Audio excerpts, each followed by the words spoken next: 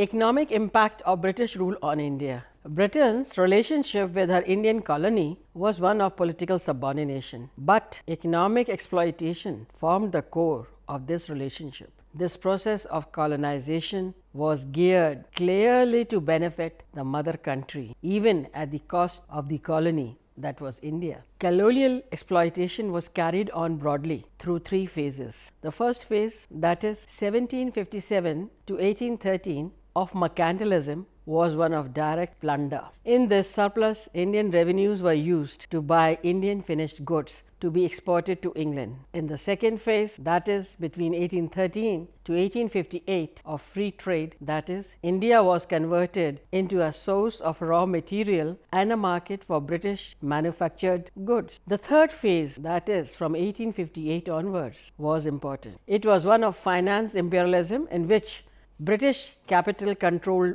banks, foreign trading firms and managing agencies in India. This phase exploitation was carried out through a range of economic policies, primarily in the industrial and agricultural sectors of the colonial economy. The first phase is generally dated from 1757 to 1813. From here, the British East India Company acquired the rights to collect revenue from its territories in the eastern and southern parts of the subcontinent. The company's monopoly over trade with India came to an end by 1813. The British had come to India in the 17th century purely as a trading company. They were backed by an exclusive royal charter to trade with India from their Queen Elizabeth I. They set up their first factory on the banks of the Hooghly River in Bengal. The company had managed to acquire permits or a dastak from the Mughal emperor that exempted it from having to pay duties on its trade. This led to a great deal of corruption among the employees of the company, as the farman was widely misused by them for their private trade. It also meant heavy losses in revenue for the Bengal governors, later Nawabs, in way of custom duties. This became a contentious issue and one of the chief factors which led to the Battle of Plassey, which was fought in 1757 AD.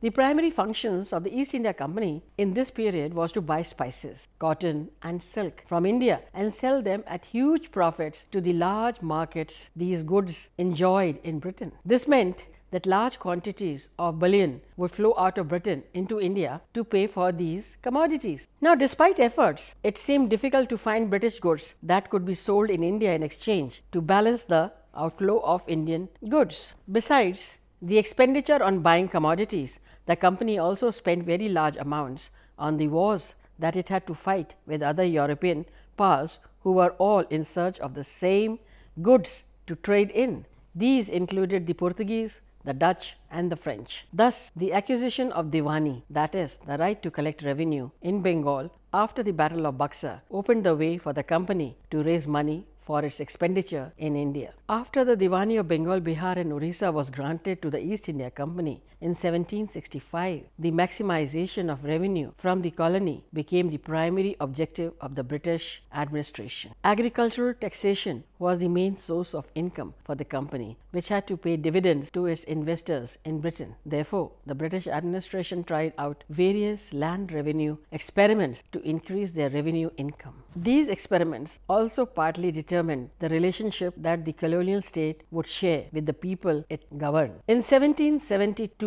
the governor of Bengal, Warren Hastings, introduced a system of revenue farming in the province of Bengal. In this system, European district collectors would farm out the right to collect revenue to the highest bidder. This system was a total failure and ruined the cultivators because of the arbitrarily high revenue demands and no support to the cultivators. To undo this disaster, Cornwallis introduced the system of permanent settlement in 1793. Under this system, zamindars who only had the right to collect revenue were established as the proprietors or owners of land. The state's demand for land revenue was permanently fixed, but if the zamindars were unable to pay the full tax on time, the lands would be taken away and auctioned by the state. Through this system, the state tried to create an enterprising class of landowners who would try to improve crop production in their fields to earn profits. Besides, it would be simpler for the state to deal with a limited number of zamindars than with every peasant. Besides, a powerful section of society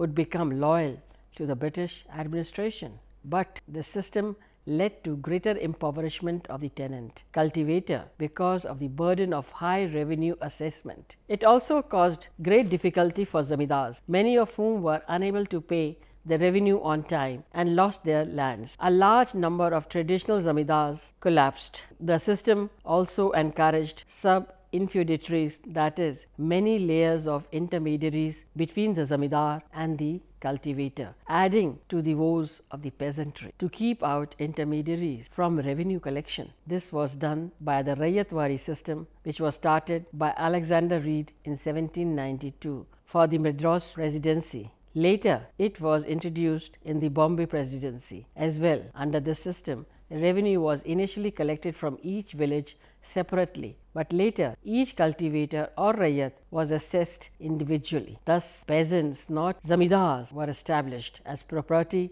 owners. Although the system increased the revenue collected by the state, the assessments were faulty and the peasants overburdened by the taxes. The landed intermediaries continued to flourish. In the north and northwest of India, the Mahalwari system was followed after 1822, where the state made settlements with either the village community or, in some cases, the traditional talukadar. Each unit was called a Mahal. Under this system, some recognition was given to collective proprietary rights. As a result of the revenue policies of the British, agriculture stagnated and peasants almost became tenants at will. They also increased the number of landed intermediaries and strongly entrenched the figure of the money lender in the countryside. Landlords and zamindars became an important class and collaborators of British colonial rule in India. The acquisition of Diwani rights meant that the company could now tap the wealth of local rulers, zamindars and merchants in the rich province of Bengal, where he shipped to Britain. The acquisition of Diwani rights meant that the company could now tap the wealth of local rulers, zamindars and merchants in the rich province of Bengal and use them to buy the goods that could be shipped to Britain for sale. Large quantities of wealth, including illegal incomes of company officials, made its way to Britain from Bengal. Company officials amassed huge fortunes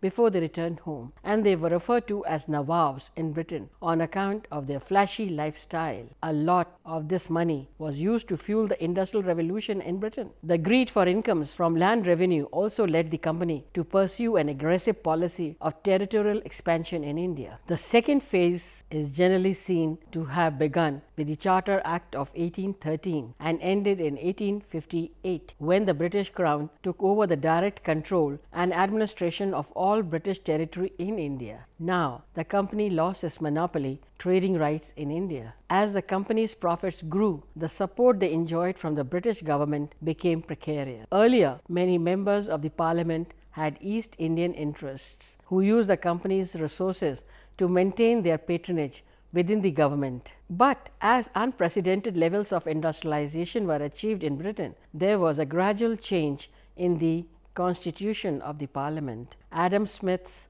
book, An Inquiry into the Nature and Causes of the Wealth of Nations, heralded a new school of economic thought which critiqued the idea of the companies enjoying exclusive monopolies and lobbied for a government policy of free trade or laissez-faire. In a bid to acquire greater control over the company's earnings, the parliament started attacking individual company officials with charges of misconduct. The free traders dominant in the parliament demanded free access to India, which led to the passing of the Charter Act of 1813, thus ending the monopoly enjoyed by the company in India, while subordinating its territorial possessions to the overall sovereignty of the British Crown. Free trade changed the nature of the Indian colony completely. Firstly, it threw open Indian markets for the entry of cheap, mass-produced, machine-made British goods, which enjoyed little or almost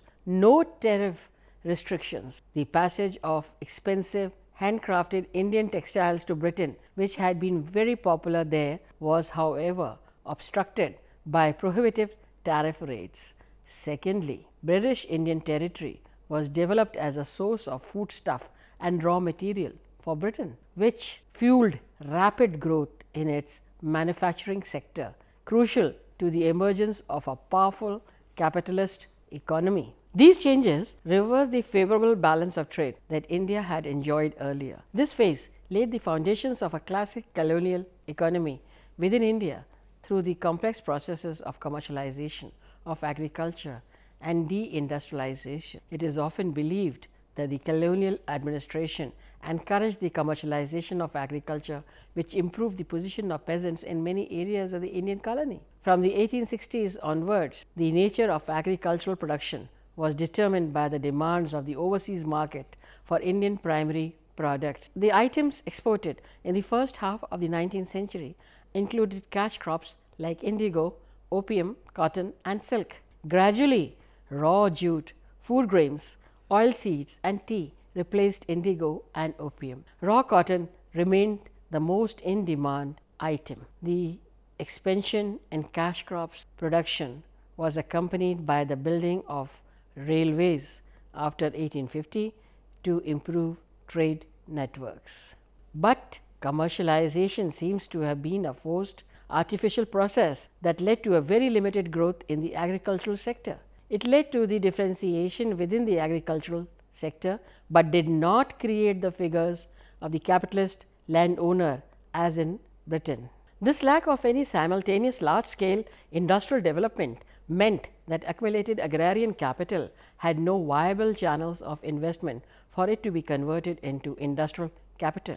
Initiatives to expand the productive capacity and reorganization of agriculture was also a risky proposition, as the sector catered to a distant foreign market with wildly fluctuating prices, while the colonial state provided no protection to agriculturists. Commercialization thus increased the level of sub-infeudation in the countryside, and money was channeled into trade and usury. The larger part of the profits generated by the export trade went to British houses, which controlled business like shipping and insurance industries, besides commission agents, traders and bankers. Those who benefited in the colony were big farmers, some Indian traders and moneylenders. Commercialization further intensified the feudal structure of landlord moneylender exploitation in rural areas. The so-called process of commercialization, which was supposed to lead to capitalist agriculture, was often carried out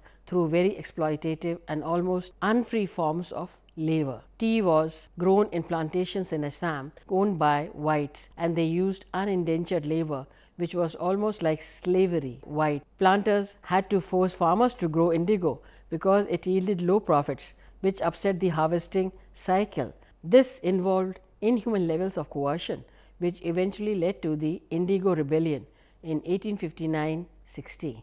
Commercialization did lead to limited phases of success in the cotton producing areas of Western India in 1860s and in jute production in Eastern India, but they were because of increase in demand rather than capitalist innovations in production and organization. Farmers were forced to grow cash crops also because they had to pay the high revenue, rents and debts in cash. The shift away from food crops like jowar, bajra and pulses to cash crops often created disaster in famine years. A decline in world demand for Indian cotton led to heavy indebtedness, famine and agrarian roots in the Deccan cotton belt in the 1870s. The jute industry collapsed in the 1930s, which was followed by a devastating famine in 1943 in Bengal. Although these famines have been widely debated by historians, it is undeniable that the aggregate production of food crops remained far behind population growth, and millions of people died of starvation and epidemics. Among the limited steps that the colonial government took towards improving agricultural production included the construction of some irrigation canals in northern, northeastern and southwestern part of India. Permanently settled Eastern India got left out of the government initiative. The revenue maximization and limited famine relief in extreme situations were the factors that motivated this public investment. It did lead to a great prosperity and commercial agriculture in limited enclaves, especially in the canal colonies of Punjab, but it was confined to a smaller number of already well-off farmers who could pay the high water rates. It also encouraged the cultivation of cash crops like sugar, cotton and wheat, while reducing the production of millets and pulses. In some cases, like the United Provinces, it did not suit local conditions and caused swarms and excessive salinity. In 1853, Lord Dalhousie took the decision to construct railways in India, but the construction of the railways in India only further strengthened the colonial nature of India's economic development. The railway network made it easier to penetrate the interior markets and sources of raw material in the colony and link them to port cities instead of linking internal markets to each other.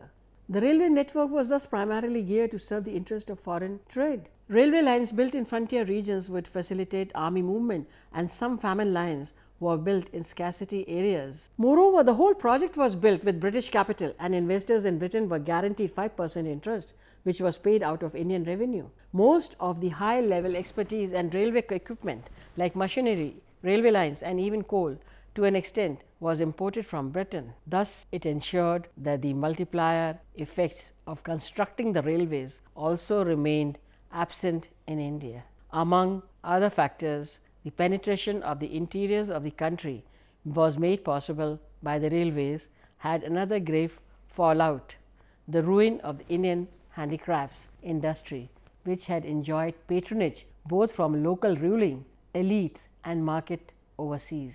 With the expanding control of the British, traditional native courts disappeared. The British also enforced an unequal tariff system, whereby the entry of Indian commodities in British markets were restricted by high custom duties. In turn, the Industrial Revolution in Europe enabled the mass production of cheap machine-made goods which flooded Indian markets. Unable to compete with this, Indian commodities lost their overseas and domestic markets. This destructive process led to deindustrialization that increased pressure on land. The third phase is seen to have begun from the 1860s, when British India became part of the over-expanding British Empire to be placed directly under the control and sovereignty of the British Crown. The period was one of finance imperialism, when some British capital was invested in the colony. This capital was organized through a closed network of British banks, export-import firms and managing agencies. Although the process of colonization had been divided into stages, one should keep in mind that this periodization is in some ways arbitrary. The third phase was merely a consolidation of the trends that were already witnessed clearly in the second phase. It may be more useful to study these phases as heavily overlapping, where new and more subtle forms of exploitation existed alongside older, cruder forms. However, the new development that marked out the third phase was an intensification of the rivalry between developed and industrialized countries for colonies in Asia, Africa and Latin America. In the 19th century, countries like France, Belgium, Germany, the United States and even Japan witnessed rapid industrialization. In the face of competition in the world market, Britain led in this regard dwindled. In search for newer markets and sources of raw material, these countries stepped up the drive for colonies and strengthened their control over existing ones. Industrial development also led to capital accumulation, which was concentrated in a smaller number of banks and corporations. The capital was invested in the colonies to sustain the rapid inflow of raw materials to fuel further expansion of industrial production. High tariff restrictions in other developing countries led to a contraction of markets for British manufactured goods, and the need for heavy imports of agricultural production into Britain was making her position vulnerable in her trade with other countries. India proved crucial in solving the problem of British deficits. Britain's control over India ensured that there would always be a captive market for Lancashire textiles. Moreover, India's export surplus in raw material with countries other than Britain counterbalanced her deficits elsewhere. While on the one hand, indigenous handicrafts faced impoverishment, on the other hand, there were few attempts at developing modern industries in the colonies. Although the colonial government spoke about free trade, indigenous enterprise faced many obstructions perpetuated by the state's discriminatory policies. British capital was initially invested in railways, jute industry, tea plantation and mining. The Indian money market was dominated by European banking houses. British entrepreneurs had easy access to capital made available by this banking network, while Indian traders had to depend on family or caste organizations for their capital needs. British banking houses and British trading interests were well organized through chambers of commerce and managing agencies,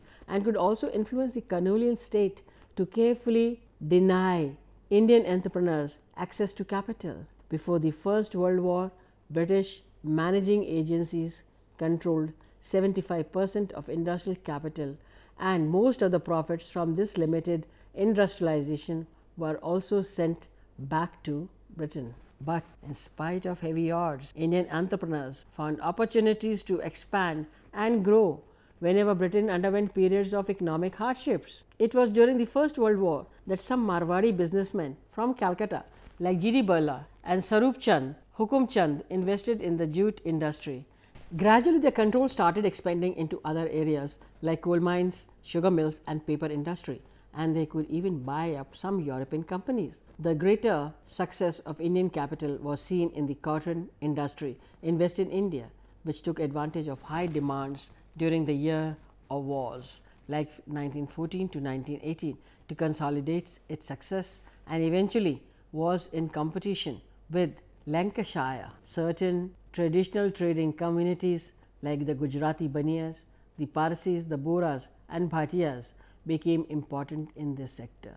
The Tata Iron and Steel Company, under government patronage, provided leadership to the fledgling Iron and Steel Company of India. After the First World War, links with the foreign market was re-established, but again in the Depression years, that is from 1929 to 1933, the domestic market became relatively free to be exploited by indigenous industry as foreign trade declined. The colonial government also provided some protection to the sugar and cotton industries in the face of falling prices in the agricultural sector.